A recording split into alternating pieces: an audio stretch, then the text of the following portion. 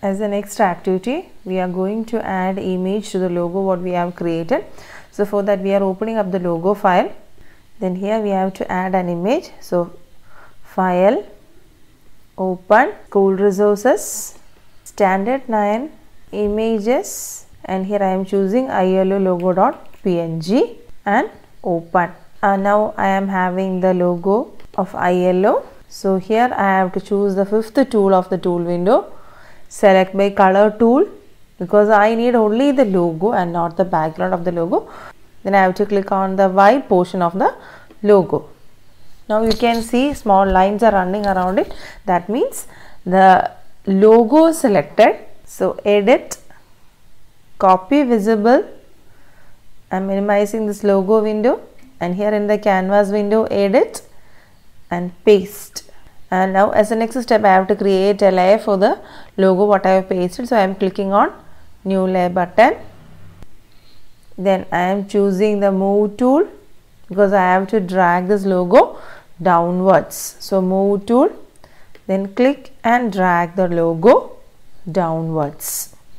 Then here I have to add one more image. So I am again clicking on file, open, school resources, standard 9, images. Then I am choosing image1.png and open. And here I have to choose only the black portion of this image. So again I am choosing here, select by color tool and click on the black portion. Then edit, copy visible, minimize the image window, and edit and paste. And as the next step I have to create a layer for the pasted image. Then the image is bigger and it is not properly visible in our window, so we have to make the image smaller. So for that I am choosing scale tool, then click on the corners of the image and drag it smaller. Then after I have to click on the scale button. So now my image is smaller.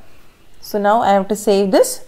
So for that, file menu, save as, and I am giving the file name logo and image.